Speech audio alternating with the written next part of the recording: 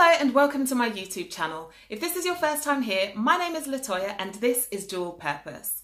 If this is not your first time, as always, I do appreciate your support. And if you haven't already subscribed, hit the subscribe button below and the bell icon so that you can be notified every time I upload a new video. Today marks exactly 6 months since I uploaded my very first YouTube video.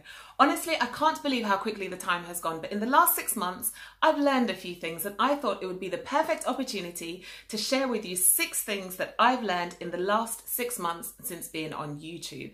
Whether you are just curious, whether you're considering starting your own channel but you're not sure, whether you've decided to start a channel but you're scared, you're nervous, you don't know how to go about it, or you already have your own channel and you're just looking for some inspiration. Hopefully, the 6 things that I'll share in this video will help you wherever you are.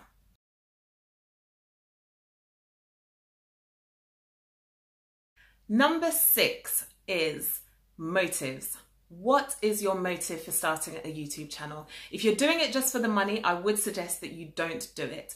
Personally, what I've learned is that you have to have a passion for whatever you're going to do on YouTube because you've got to keep it going. Now, if money is your motive, there are many other ways that you can make money online, and I would suggest that you have a look into some of those other options. But whatever your motive is for starting YouTube, the way I always think about it is that YouTube is a search engine. We often think about Google being a search engine, but YouTube is a search engine as well. I often use YouTube to search for videos on how to do things or to find out information. So consider YouTube as a search engine just like Google. So if you're going to start a YouTube channel, make sure that whatever content you are putting out there is of value to somebody else and is content that people are actually interested in searching for. Number 5. Just be yourself. If you don't have a bubbly, outgoing personality, that's fine. There are people that will relate to you no matter what your personality is. If you're shy, if you're quiet, there is still a place for you on YouTube. There are many YouTubers who have quiet voices.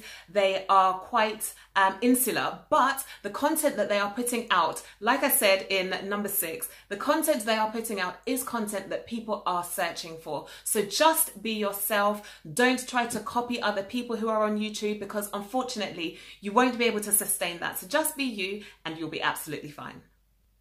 Number 4, you've got to be passionate about your niche or about the topic that you're talking about. With YouTube, you've got to keep putting out content very often. And if you're not passionate about what you're talking about or the topic that you've chosen, unfortunately, you won't be able to keep putting out good quality content. It's not just about uploading a new video every week, every 2 weeks. It's about putting out good quality content. And as I said in number 6, think of YouTube as a search engine. What are people searching for? And you should be supplying the need of the people that are searching. So definitely consider which topic, which niche you want to go into, and keep that in mind that you have committed to put content out based on this particular topic, and that should help you. I would always say follow your passions. Whatever you're passionate about, usually that's a good point to start.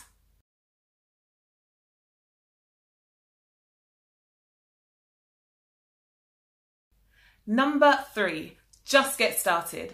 I remember uploading my first video, and I'm the kind of person, if I say I'm going to do something, then I do that thing. So I knew that once I uploaded my first video, there was no stopping this train. So for me, I just had to get that video out. I didn't really have a full strategy or a full understanding of exactly how I was going to use the channel. I knew enough to get started, but I would say just get started. On the other side of that, I did a lot of research, I watched a lot of videos, I learned a lot, and I still do.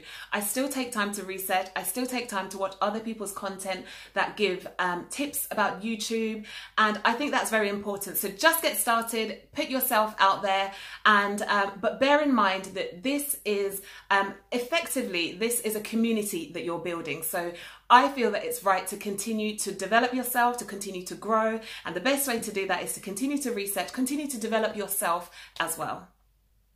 Number 2, Don't compare yourself to others. This is so important. And I touched on this in one of the earlier points as well about just being yourself. But don't compare yourself. I mean, it would be silly for me to compare myself to somebody that's been on YouTube for 5 years, somebody that has 1 million subscribers on YouTube, and they've been doing YouTube for years and they've grown this amazing, fantastic community. Whereas I've only been doing YouTube for 6 months. So it wouldn't be wise for me to compare myself to that person, because we are in two completely different parts of our YouTube journey.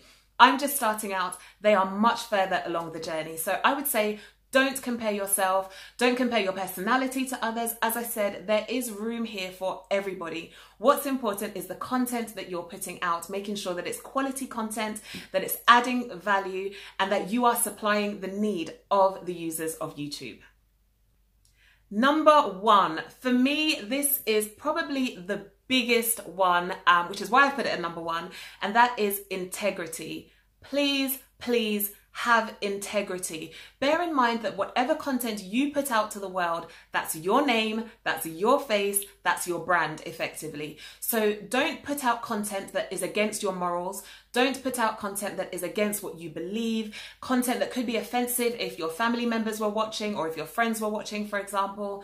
And I would honestly urge you, don't buy subscribers, don't buy likes, comments, shares. You can do all of that, but I have grown my channel organically.